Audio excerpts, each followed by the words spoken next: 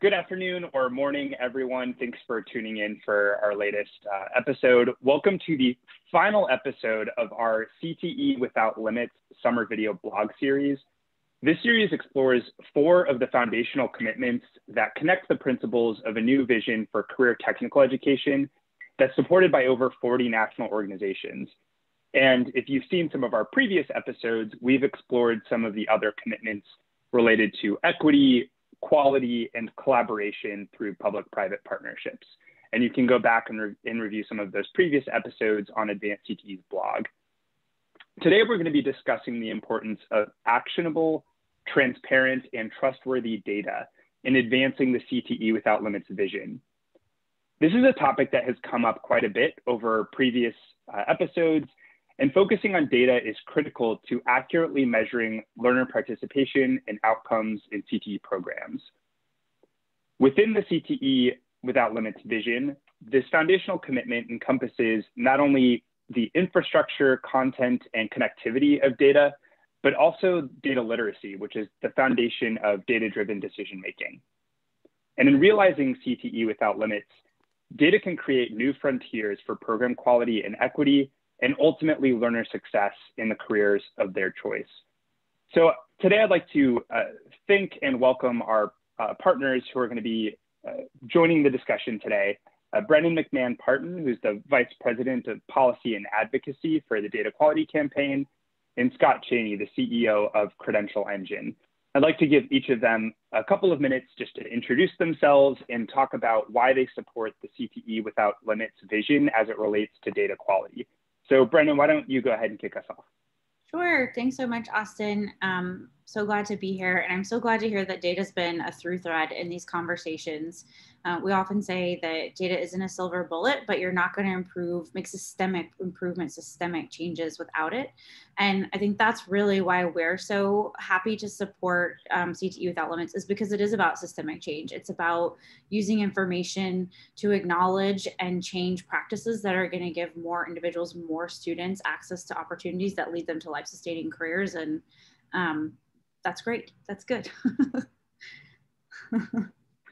Great. And then Scott, a word from you. Yeah, good afternoon, everybody. Thanks so much for having us.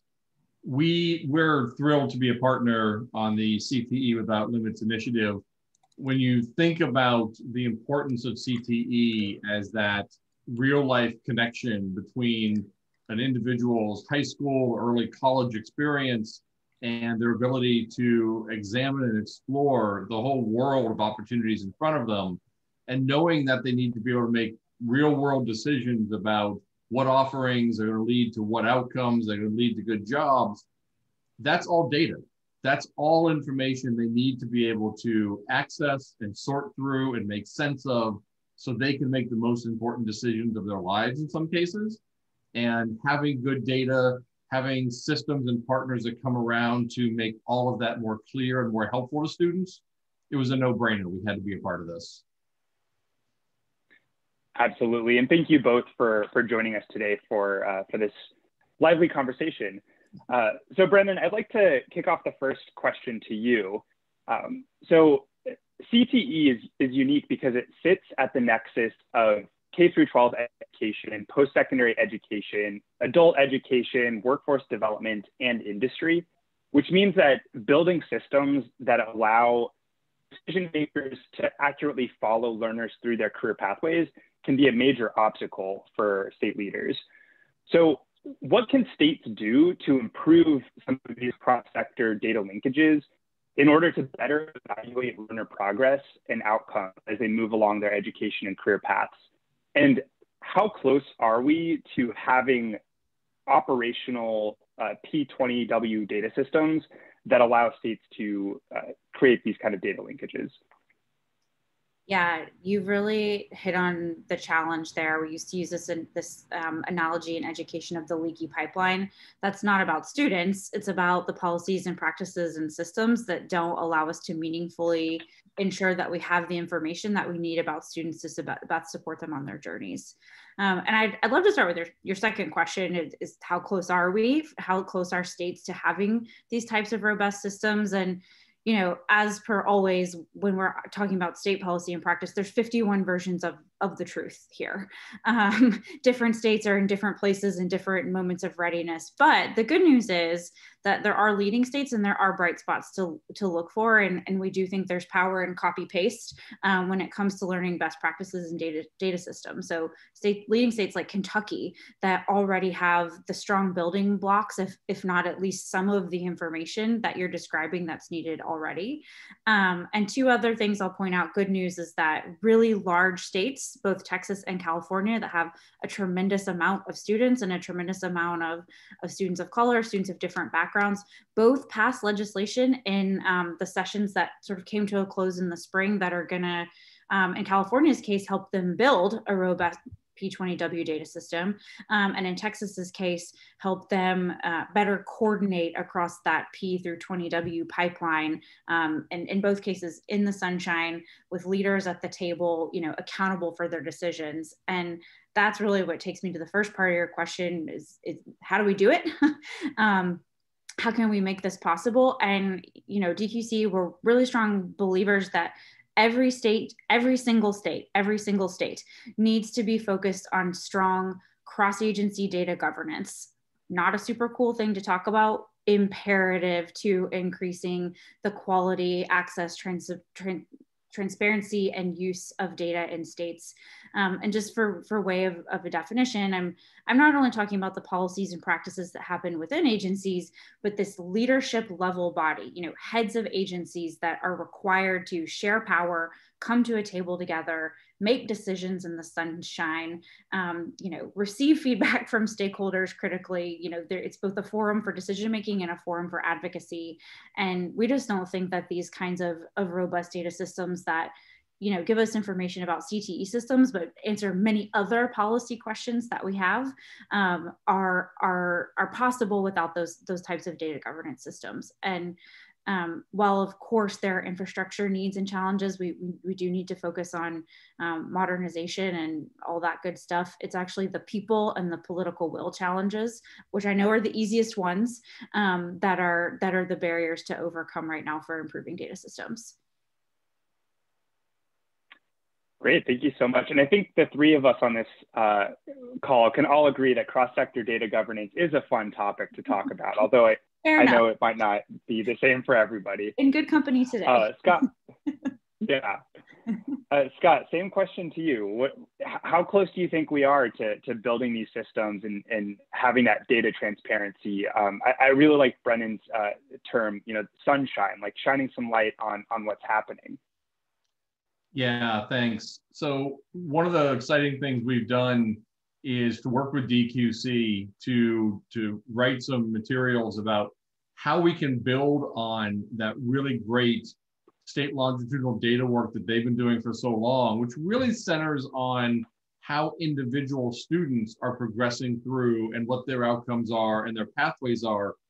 And to augment that by bringing to the table rich information about those things that they earn, right? The credentials that they're getting, whether it's an industry recognized certification, a certificate from a community college or employer, a badge, a license, anything that they could be earning, and add that into the story about a student's progress.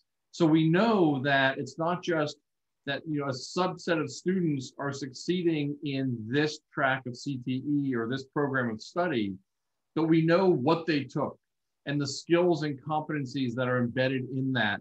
And we can demonstrate how when you stack them the right way and you have them consciously and purposely building along a pathway that leads them to that 2-year program at a community college or a 4-year program or an apprenticeship or good employment, we can see not just how individual students are progressing through a generic name of CTE, but we can see how the details are of what they've earned and how they are working together. So that is a relatively new concept. We've got about half the states that are working with us right now to publish that level of credential and skill and connection to job information. And when we marry that up with the individual records that students or that states are housing in these data governance systems, the ability to bring that literacy to the table is not only richer for the student, it's richer for the CTE administrator, it's richer for the faculty members, it's richer for the administrators, it's richer for everybody that needs to be helping think about how do we put the best programs in place to serve most people the most effectively. So I want to talk a little bit more about kind of the mechanics of building these systems and ensuring that we're able to track students progress through their career pathway. So we talked, in the intro about how CTE leaders do this vision data in realizing this, the goal for this vision in capturing learning that's happening across the education continuum. Data infrastructure is needed to document and evaluate and recognize through post-secondary credit, through credentials and other means, the diversity of learning that's happening both in the classroom and outside of the classroom. And Scott, let's start with you, and then Brendan, if you could follow up after that. Sure. So this is where it's really important that we recognize when you talk about all of the learning that's happening, that it's more than just one system. So an individual student may be having learning experiences through their high school, through a community college, through a summer internship with an employer where they're earning a particular credential. They may be doing things on their own and self-study. There are so many different avenues that individuals are getting that learning that we have to have a very broad lens when we're thinking about where to capture data about all of the learning that an individual student is experiencing and all the skills that they're getting. So when we're working with a state, we're working not only with their K-12 system, we're working with their workforce system, we're working with their state licensing bodies and their apprenticeship system, which may come through yet a different agency. We're certainly working with the employers in the region and the post-secondary system. So when we think about infrastructure, I think it's important, and back to the point you made at the start, CTE lives at that intersection between K-12, post-secondary, industry.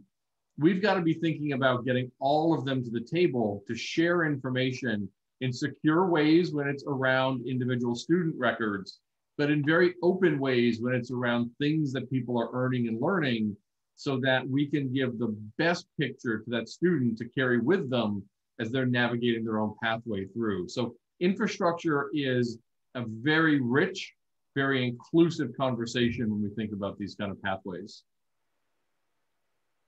Yeah, I really want to pick up on a thread Scott was weaving there, which data system silos follow the silos that we have in our institutions.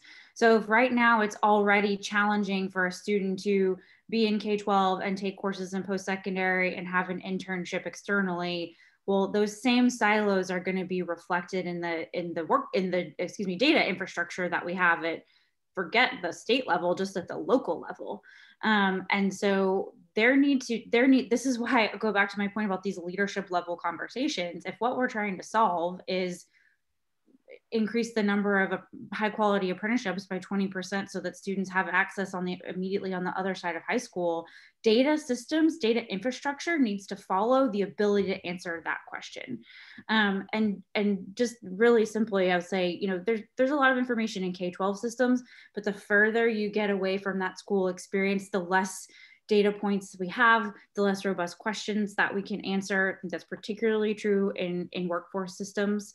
And so there needs to be more policy levers, more policy leadership, but also just straight up dollar investments, both federally and state, for state data systems to be able to modernize, upgrade, and better reflect the realities of what we want to happen for students down in classrooms and in community colleges and in apprenticeships or whatever it may be.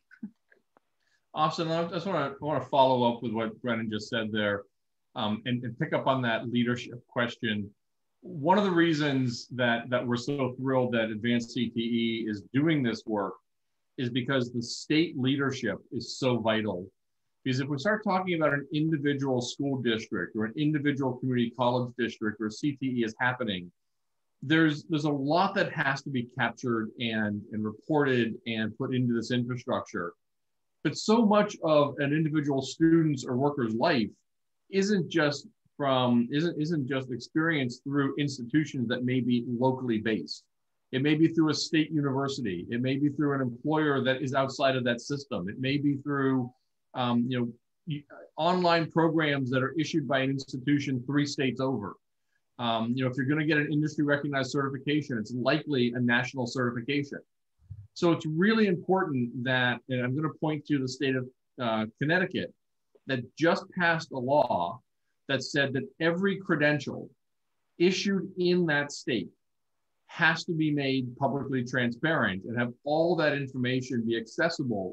So regardless of where an individual student is getting that learning, we're able to capture what it is they've learned and the skills and competencies in it so that we can have that information follow that student, whether it's the University of Connecticut, whether it's a community college, or whether it's Southern New Hampshire University, or whether it's CompTIA or Microsoft, right? We've got to be able to have that rich information, and that's state leadership. And that's something that, state CTE directors can really help to message in the state conversation about the value of that rich information to be able to help their programs improve. Yeah, sorry, I have to keep picking up on this because I'm so glad you started bringing up regional and cross state in my mind, so I can, use my own home state of, I'm from Southeast Tennessee, can imagine completing a CTE course of study at a public school in Southeast Tennessee and then going to the University of Georgia.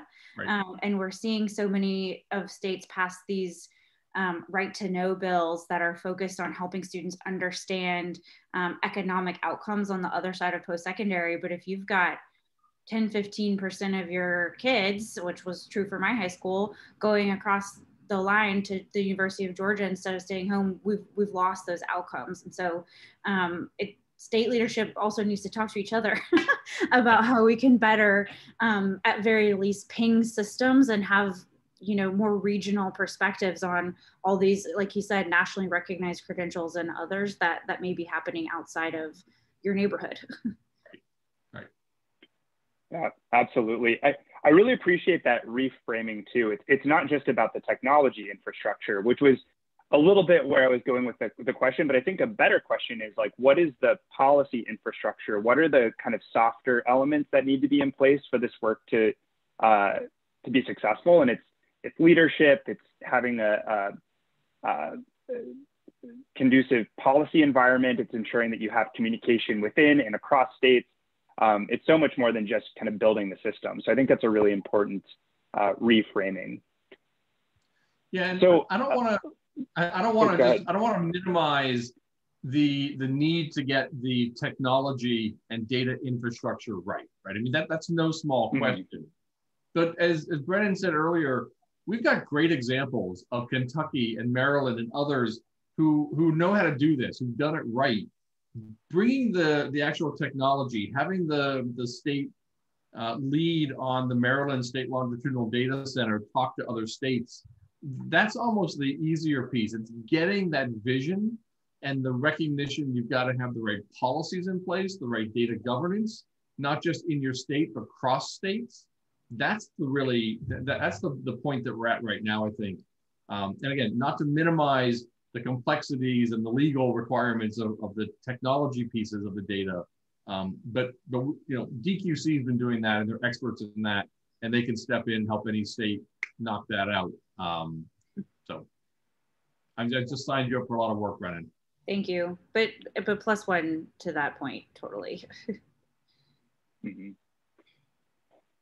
So I want to talk a little bit about the importance of centering equity in building data systems and using data, which again is another one of the core commitments of the CTE Without Limits vision. So love to hear from each of you how you think states can ensure that their data and accountability systems are being used to promote equitable access to CTE and ensure economic mobility for learners with low income, racially minoritized learners, and other learners that have been historically underserved by the education system. Brennan, let's start with you for this question, and then Scott, if you could follow up. Yeah, I'll admit there's so many directions I could and want to go with this, but I'll try to drill down to just a couple. And one is the point that I was making before, that the data systems, data infrastructure need to follow policy. So if accountability is the lever that state leaders want to pull, which they're well entitled to and probably should, to have better information and better access to, all those groups of students that have been way too often left out of the kinds of opportunities we're describing, data systems need to follow and enable that disaggregation, making sure we have the right flags in the system, make sure your K-12 and your Perkins systems are talking to each other might be a good place to start, being able to link those post-secondary and K-12 systems to get feedback. So that's one, just like Scott was saying, I don't want to diminish the importance of investments and the time that it takes to improve data infrastructure, but policy absolutely must lead the way. So we need to be calling on our policy leaders to say, this is what we're holding ourselves accountable for. Part of our constitutional education to deliver an adequate education in this state is to meet the goals that you just laid out. But second is, going back to this concept of data governance, it doesn't always happen in the sunshine right now. And I don't mean that as a ding for the many hundreds of talented, data leaders across this country, but it's not always a set of practices that the public really gets to see in the sunshine, understand, and weigh in on. And so as we're pushing every single state to think differently about how they provide leadership level, accountable, transparent governance for their data systems, a consideration of that also needs to be who gets a seat at that table. And I talked a little bit at the beginning about the bill that California just passed in its most recent legislative session. That bill has the potential to be sort of a best in class example of data governance, because they've said, yep, all the data owners across higher education institutions and K-12 leadership are going to be at the table. And we're also going to make space for people who aren't data owners to sit at this table and ask that, oh, really question as they're having the conversations about what's most important and what needs to be prioritized. So it's not just about having the meeting on a public calendar. It's about intentional design that finds the space to bring people to the table. And I think a lot of state education agencies got a probably first in their life glimpse at stakeholder engagement at sort of a large level when they were working on ESSA plans, and it was not easy for them, but let's maximize on the fact that they had to learn a new skill and think about how we can pull that into the ways we make decisions about data too. Always an educator at heart, right? That's right.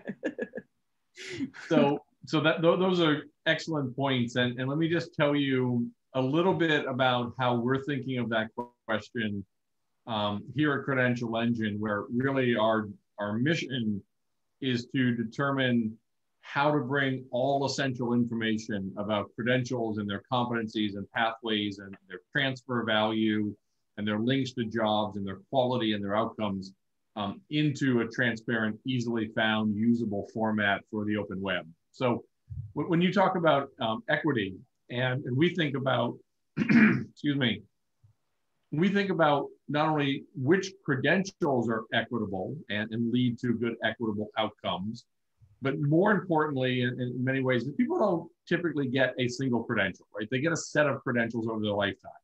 They get a high school diploma, they get maybe a community college, they might get a certificate, they get a badge when they're on the job.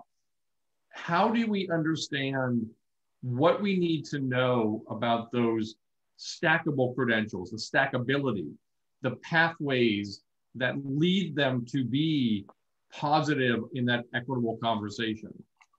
So what are the data points that we need to know in order to determine if a credential, a transfer recommendation, a pathway, a stackability is in fact equitable?